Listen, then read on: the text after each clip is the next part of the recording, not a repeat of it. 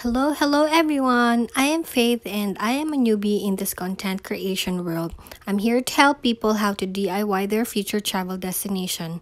And I'm also sharing reviews on the hotels or inns where we stayed, where to eat in a particular destination. I also love coffee and providing the best place to where I travel, the best coffee to try. Now, here are the complete details and tips when planning to go to Sagada on a budget and DIY. I got the other details also from one of my favorite travel vlogger. Hello, Shane! Tagalogin na nga natin para mas okay. First, research is the key. Kinonta ko muna ang bus rider ng Coda Lines via their Facebook page. Mag-a-ask sila ng details of your travel, names, number of packs, date of travel, etc. We booked hours for 1,200 pesos per packs. Yung with CR yung sa amin. So, around 850 to 1,000 naman yung with no comfort room. Both air-conditioned naman din sila. They accept payment through GCash. Once booked, bibigyan nila kayo ng e-ticket and make sure to have it printed. 2 copies kasi yung 1 copy sa booking office and 1 copy hihingiin sa bus na mismo ng konduktor. Print a copy of the payment transactions din ha. Second, nag-search ako ng accommodation near tourism office. At yung pasok sa budget. In our case, dalawa yung pinagstayhan namin for convenience and experience. First night, nag-book kami sa Sagada Clairence Inn. That is 500 pesos per night per pax. Down payment kami ng half which is 500 pesos since dalawa kami. So 1,000 pesos siya in total per night for 2 pax. Sila na din magbibigay ng link ng tourism registration and provided ang registration code. Dito kayo mag-register sa umali-kayo.sagada.gov.ph. For our second night, nag-book kami sa Sagada Blue Mountain Cabin. Medyo mas malayo ito sa town but we opted to stay here for experience. We booked for 2 packs which is 1,600 per night.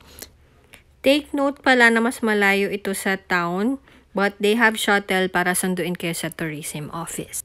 Pero may specific time lang yung shuttle na magsusundo which is 7 a.m., 10 a.m., 12 noon, and 5 p.m. They will also provide you the code to register online. January 6, 2023, ito na yung travel date namin. Nag-taxi kami papuntang HM Transport which is sa loob yung booking office.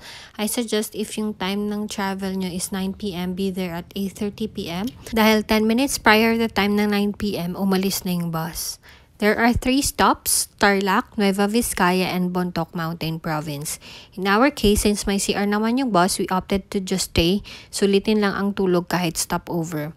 Also, may sarili kaming foods na dala para tipid na din sa biyahe. At exactly 11 hours, 8 in the morning, January 7, welcome to Sagada! First step is you need to confirm your registration sa tourism office and pay 100 pesos per head for the environmental fee. And dito na rin kayo makakapag-book ng mga tours. You can either book for a private one or joiners. Pero depends pa yan if madaming tourists on your travel dates. But tourism officers, sila yung maghahanap ng pwede nyong makakasabay. Syempre to lessen yung babayaran.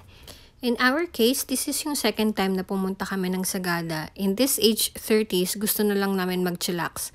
First day namin puro tulog at hanap lang ng makakainan sa town since nakapag-tour na kami dati way back November 2018. On our first day, this is where we stayed. Sagada Clairence Inn, 1 bedroom with 2 double-sized beds with toilet and bath, syempre with heater.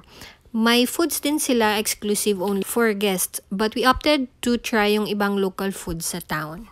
Where to eat? This indicates yung mga experiences lang namin ha.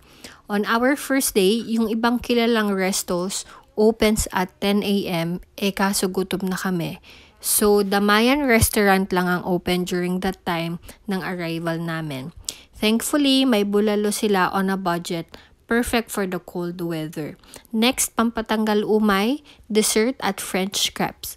We ordered 1-piece banana caramel crepe and brewed coffee which only cost us 140 pesos and 50 pesos for the coffee. Good for sharing na rin siya. Tips: wear running shoes or trekking sandals for comfort kasi lakad is life sa town. Take note, Saturday kami dumating which is Palengke Day. kaya nakabili kami ng sibuyas. Medyo mahal pa during our travel date. Take note also na sarado na ang mga stores or restaurants at 8 p.m. So much better to take your early dinner somewhere. Huwag nyo na kaming gayahin. Ang sarap kasi matulog. Pero before that, nagmerienda pa kami sa Yoghurt House. Mabigat na sa tiyan. We ordered Mexican open sandwich and mixed fruits yogurt at nagkwentuhan lang kami sa future plans naming mag-asawa. We're not perfect pero communication is the key. Ang daming realizations for the one whole year naming magkasama. It's just great to know and feel God's goodness to both of us. Again, lakad is life at nag-ikot lang kami to visit the Church of St. Mary the Virgin to take photos. Free naman eh. Magdi-dinner sana kami sa Salt and Pepper para sa dinner date and para sa birthday sa lubong ng asawa ko. Kaso, it is a Saturday night. Medyo madaming tao and at 7:30 in the evening, sold out na yung mga foods nila. Kaya better next time guys, be early. So, lakad ulit tayo until nahanap namin yung Sagada Hub. Closing na din sila. Yung may-ari pa nga nag-inform sa amin yung closing ng mga stores sa town pero gladly, tinanggap pa din nila kami. Ramdam ata nila na gutom na kami ng asawa ko. By the way, they accept GCash payment. After namin mag-dinner, nadaanan namin tong Piitik wines. This is an honesty store. And yung favorite kong wine, which is Bugnay wine, ang naka-display. So, 20 pesos for half shot and 40 pesos for full shot. So, nag-half shot lang ako. And then, ayun. Ayaw naman ako hatian ng asawa ko. Sobrang sarap niyan. And, syempre, bilang Pinoy, kailangan natin maging honest. Kaya nga, honesty story. So, if you have any comments and suggestions, please let me know.